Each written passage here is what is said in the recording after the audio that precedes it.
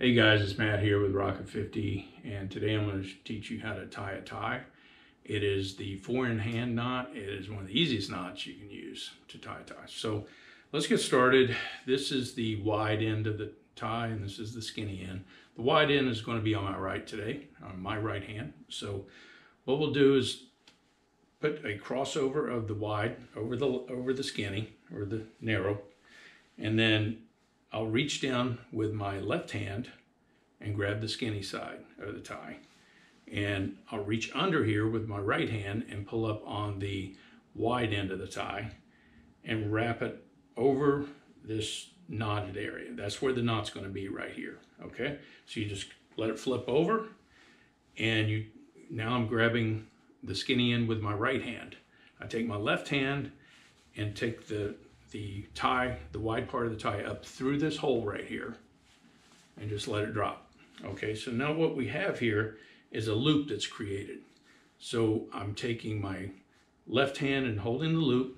My right hand has the wide end of the tie, and I just stuff it down into the loop. Okay, just like that.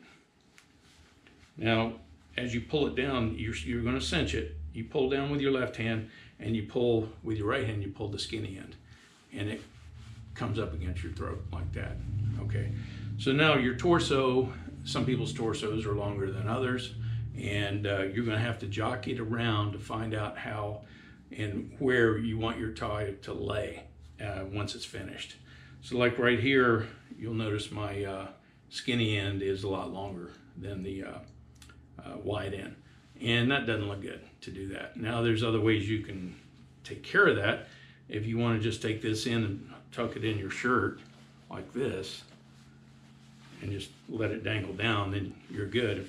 If you want to have the navel or wherever you want your end of your tie to be, if the belt buckle or whatever, that's something that's personal preference. You're just going to have to work it out to figure out what is best for you and how you want to wear it. So that's basically how it is. All you have to do is just follow the steps I just did, and you've got a tie tied. And then get in the mirror, fix it up, make it look good. Take these dimples out, because that happens too.